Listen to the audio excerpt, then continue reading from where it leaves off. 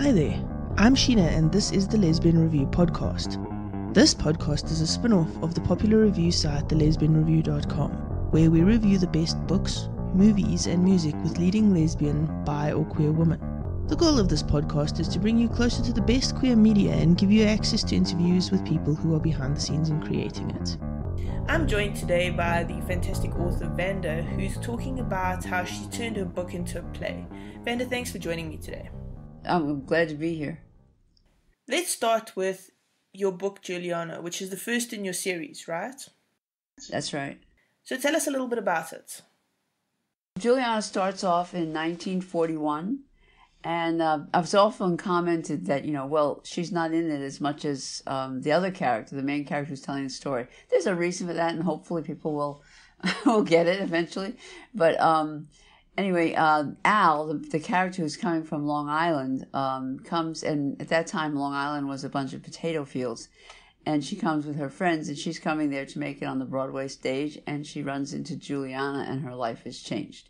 She has never ever thought of being with a woman or any of that, but everything changes with Juliana. So that's basically where it takes off, and the two of them really struggle because Juliana, although she's actively gay, she is married and struggles with her religion about it. So there's a lot of stuff that goes back and forth between the two women of that time. So this is the 40s and the World War II. So it's a very World War II novel. Juliana's entertaining the troops. Al is working at the stage door canteen. So anybody who loves World War II stories, this is totally a World War II story of people being very dedicated. There's both men and women in it who are totally devoted to the cause, but it also has the highlights what was happening to gays at that time, during that time period, what kind of things happened for them. So it's a history for everybody, but it also has specifics about LGBT people.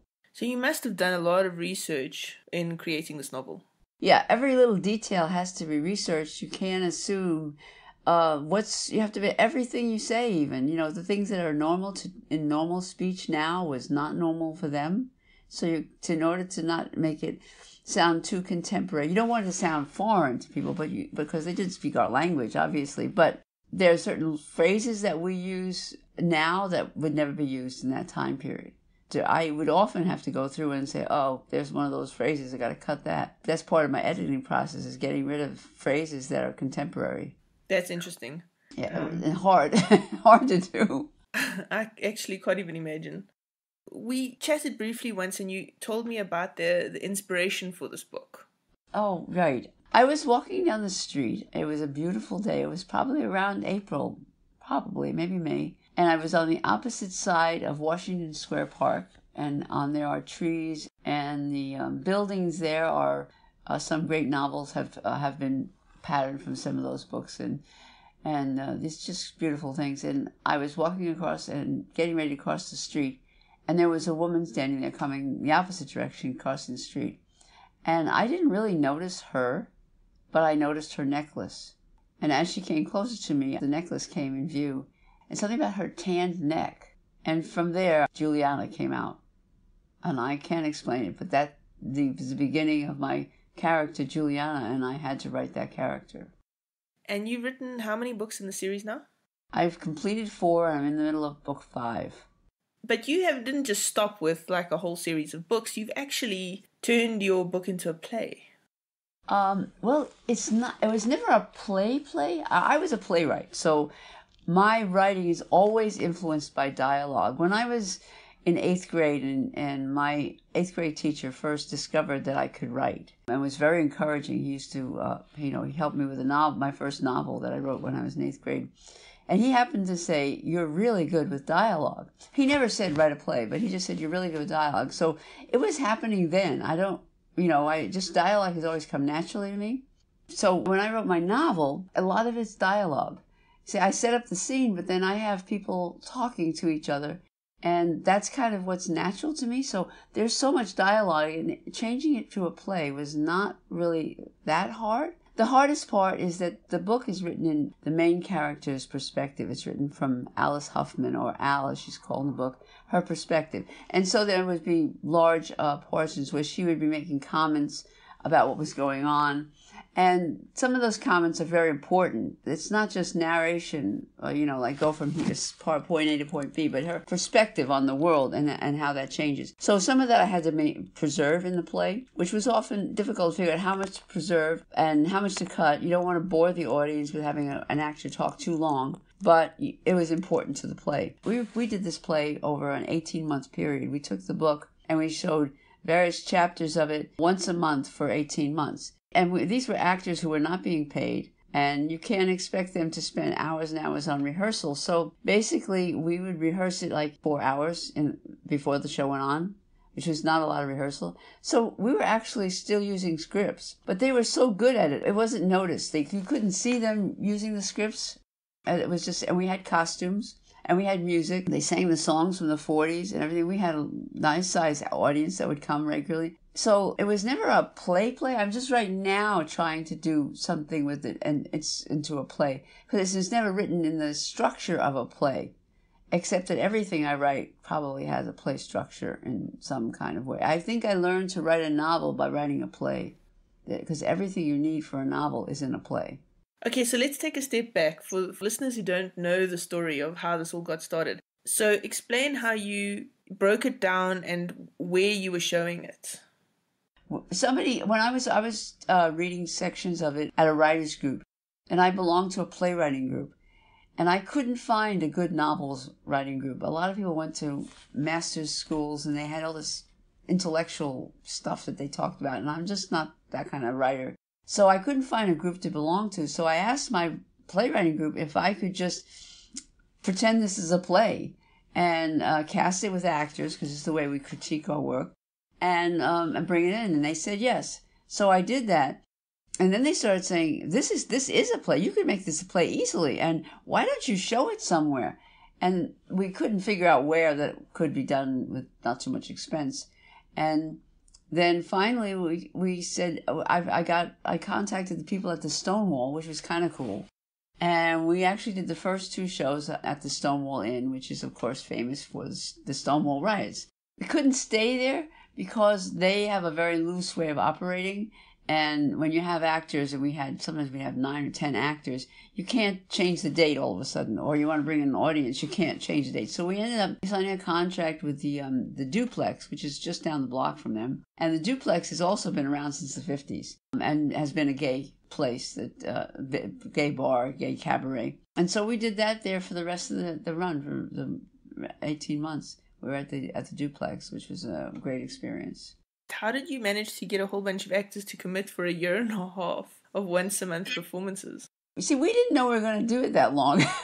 We just started. We just said, let's do this, And the thing is, that was explained to me by some of the actors. Like the woman who played Juliana, I was always saying, I'm sorry, I'm not paying you, I can't pay you, because I was paying for the space. And that I could afford. And I was paying for costumes. But I didn't have leftover money to pay actors. She said, are you kidding me? She says, I am now working every month. I have a job. Even though in acting in New York, if you are working as an actor, it doesn't matter if you get paid or not. It's a job. Every month I can get people to come here and see me. I'm working all the time as an actor. She says, this is a thrill. She says, I'm fine. And that's what was happening, is that the actors were working. They could tell their friends, their family, that yes, I have a regular gig. And it worked for them. I would have loved to pay them, but it just wasn't possible. I didn't have that kind of money. That's pretty cool. And you say you're working now on trying to get like something more formal happening. So many of my reviews say this needs to be a movie, this could be a miniseries. And I don't know the right people to make that happen. But it's true, because it's already written. I just have to do some juggling. So I'm going to play with it maybe and see if I can submit some parts of it around and see what I can do to make it happen, because I would like to see it that way. Because I think, the one thing that's about this, it's gay. It's an LGBT. It has both women and men. The 2 women are the core characters, but the men have a part to play. And it's not just for gay folks. It's about history. I don't want, when history people think, oh, it's dry, some dry classroom history. No, it's very alive. I have a lot of straight readers who read it, I have male straight readers, women straight readers read it because it's interesting because they had no idea what was happening with gay folks. And so it's crossed over to some other populations. I've scored high on Amazon in just history, plain history, not just LGBT history. So the history people, the history buffs are reading it. So I think it could be, a series because it could hit a larger audience. I just have to know the right people or get something started or put it out somewhere. You sound like quite a go-getter. You hustle and make things happen. So I'm sure that's not a pipe dream. Well, I'm going to try. I'm going to try and see what I have to do to get it happening. Yeah. Are you more interested in turning it into a play or like a mini-series at this point? Like, what are you thinking? I think a play is too confining. The characters go all over New York, and you can do that in a play. You just put it in the dialogue. And it's longer. A play is usually a restricted amount of time. You don't usually do years in a play. You usually do, a couple months, a day. You don't usually do years. In a film or in a miniseries, you can go over time. I want to see the whole series done. The characters, they age. When the book starts, Al is 18 and innocent and learning all of this stuff. The book I'm working on now, she's 32. So she's seeing the world in a different place, and all kinds of new things are happening to her. And the world is changing because under the surface, actually the world doesn't know it yet, but the gay folks do, because there's just a beginning of people organizing for rights. It's just starting. And that's kind of an interesting place to be. And before, when they heard the word gay rights, even themselves, they would laugh. They say, oh yeah, right, what rights? We don't have any rights. But that's silly. But now they're taking it serious. No, we do have a right to keep our jobs, to love. It's just starting to make sense to them. And so it's kind of an interesting place to be writing about. So I need the change, Otherwise, you leave people in a very uncomfortable place. If you stop in the 40s, not much to change there. So, this could be a miniseries that continues over several seasons. Yes. That's my dream, is that I want to take the book into more current times. I'd like to see my two main characters who go through the book. I'd like them to live old enough to see what happens, because, they don't have real high hopes for anything happening. They don't expect what's coming. Nobody did. And, it was hopeless to be gay. You weren't going to be accepted. It was, when I went to Fun Home, the play Fun Home, and I sat in these bleacher-like things, and these very, very old women came hobbling down. You had to go down to get to your seat. And I thought, what these women have seen. And now they're getting to see a play on Broadway about being gay. How incredible. And I said, I got to take my characters right through to the, into the modern times. I have to. They got to see this. You're listening to The Lesbian Talk Show. TheLesbianTalkShow.com, your hub of podcast information. Was there anything that you felt particularly like you had to include in the book and you found a space just for that? Yes. I was unaware about the amount of Jim Crow and bias against blacks in New York City. I had no idea how bad it was. And when I started reading it, because when you get into gays, you start getting into all the minority groups and all the things that are going on, I was appalled. And I put little hints, because what I want to do with this bit is the white people don't notice it. It's not even that they're bad people, and they're not necessarily even, they don't know that this is happening. They're just living their lives and they don't know what's happening. And I want to kind of show that, like even in the main character, because sometimes the reviews say, well, they didn't like what this character did, but that's the way it was. They have to have like a whole awakening, and that's not coming till much later. And so even the main characters, they see things that are off, but they don't react in any way that we would today. And this next book is going to be tough because I'm probably going to get killed, but I'm going to use the language they used those days. There was so much bias in the 50s, just incredible bias for every group. Not, we have the blacks and we have gays and stuff, but there were bias for Italians, Irish, Polish, Jews, everybody. I feel like to tell about the time period, and it lets people talk the language they used. So I'm probably going to get knocked around, because people often just they make a mistake of thinking The way the character talks is the way the author thinks, instead of that this is, that this is separate. So I have to just do it. That's a tough one to overcome, I think, as an author. I'll probably write an essay about it in the book. Yeah, that's not a bad idea. Yeah, something to explain it. Yeah. Well, and here's a simple thing that I'm going to have to explain, is one of the characters is becoming butch. She's learning to become butch, right? And I had to do some research. And I had to do personal research. This is not on the internet. And how does she get the clothes? How does she get her first set of clothes? A woman can't buy men's clothes. She can't even wear men's clothes. It's a real complicated thing. I'm going to write a lecture about how complicated it is for women to dress. But I found out that she would find somebody, like she would get some men's clothes on, and she would go into a men's store and pose as a man, and those people in the 50s would accept that. Now, think of that. They didn't question that if she's dressed as a man, then she must be a man. Think of the kind of thinking that is. We would never do that now. No, not at all. Yeah, and I have to write some kind of footnote or something, because people are going to go, oh, right, she walks into a store and everybody lets her change into men's clothes and goes, nobody questions it. They're not going to believe it. But that's what happened. People were very wide open in there, and they really had almost I don't know what you call it. It's kind of a concrete way of looking at things. And I like to think of it as, instead of looking at them and us, I like to think of it as all of us growing together. As information has become more accessible and media has become more prevalent in society, our views and our experiences have grown.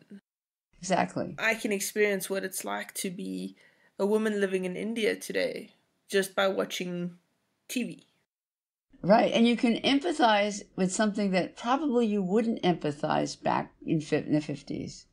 Yes. We can even, now women, and this is not easy for everybody, but especially in New York, or probably where you live, where there's lots of different kinds of people, we can now understand and connect to people who wear clothes that are different than us. It's not a big deal.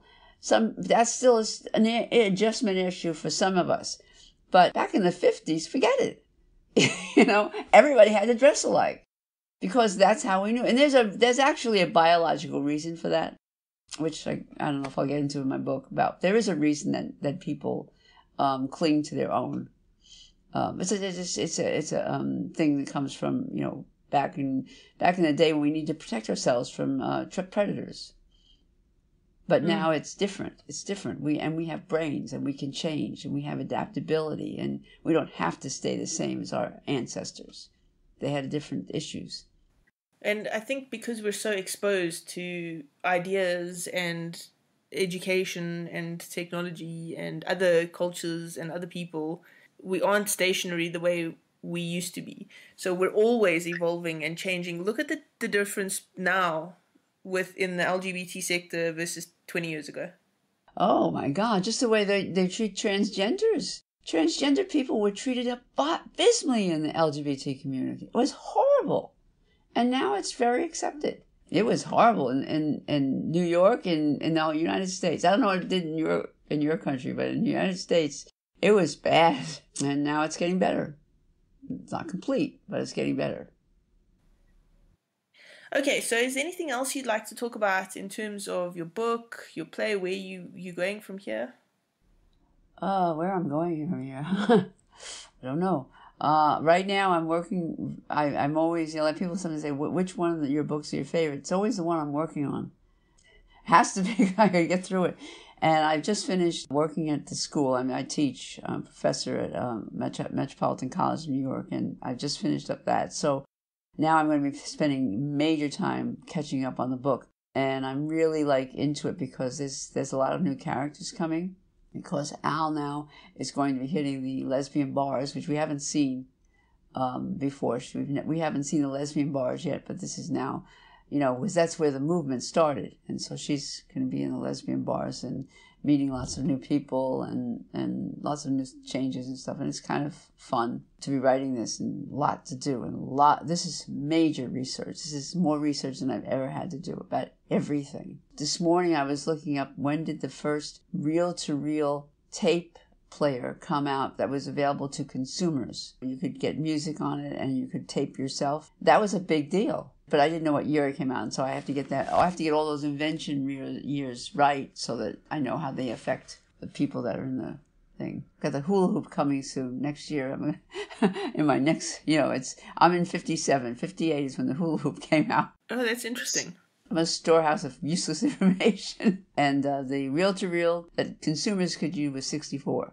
It's actually so interesting because you don't think about something as simple as hula hoop or being able to record yourself as being so wow. Because we're literally talking to each other. We're on opposite sides of the world. Isn't that incredible? And yet the stuff that we had to adjust to, all this stuff that used to be such a big deal. Like I remember we recorded a TV. We recorded my grandmother, who was in Florida, on one of those reel-to-reel. So we'd have a tape recording of her voice while we talked on the phone. And it was so like, first, how much did the call cost? That was major because, long distance was so expensive. And then it was like, can you hear me? Can you hear me? Is it really working? Is it working? And Grandma screaming into the thing. Oh, that's fantastic. Okay, so if people want to read your series, can they pick up any book in the series, or do you recommend they start with book 1 and work their way through? You can start with book 1, 2, or 3. Those are all standalones, but I would recommend starting with 1 because it's more fun to watch the characters change and grow as they get older and learn more things. But you can understand the book, no problem. If you start with 1, 2, or 3, 4, it would be hard to understand it by that point. Okay, cool. And where can people find you online? Online, you can. Well, my website is www.vandawriter, WRITER.com. And are you on social media? Yeah, on Facebook. And I'm also, that's facebook.com/VandaWriter. Okay, cool. I'll add links to your online presence in the show notes. Oh, great. Thank you so much for joining me today. Thank you for having me. This has been a great time. And I admire what you do so much. This has been the Lesbian Review podcast. You can find this and other awesome shows by searching for The Lesbian Talk Show anywhere you get your podcasts. We're even on Spotify now. Find more information on our guest in the show notes, as well as links to what we spoke about on this episode. And if you've enjoyed this podcast and want to see us creating more awesome content, then consider becoming a patron. Not only does this mean we can keep on doing this, but you will get exclusive podcasts that do not appear on the channel. You can find out all about it on patreon.com/The Lesbian Talk Show. The link is in the show notes. That's all for this episode. Bye.